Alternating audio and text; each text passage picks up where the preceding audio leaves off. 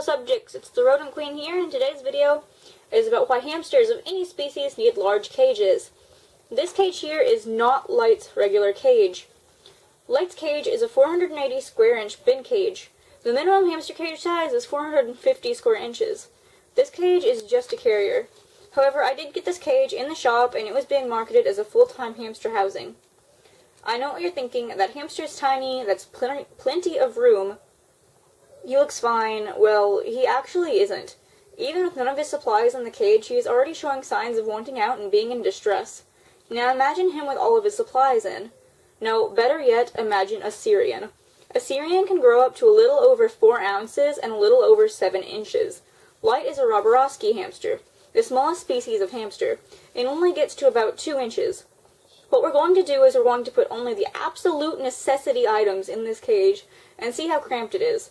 Then we're going to imagine what it would be like for a bigger hamster, and hopefully you can see why this carrier is exactly that, a carrier, not an enclosure. First, the wheel. That alone takes up half the cage. That's half the room he needs to play, bathe, and sleep. That's gone. Now, the food and water. I barely got this in. Another quarter. Hut, shoes. That's the basics. He's got no room to play or do hamster things. He'd be spending his entire life in this. Keep that in mind. It's pretty awful, honestly.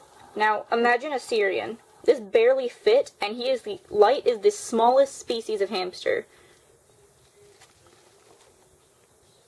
Imagine a Syrian, Chinese, or hybrid.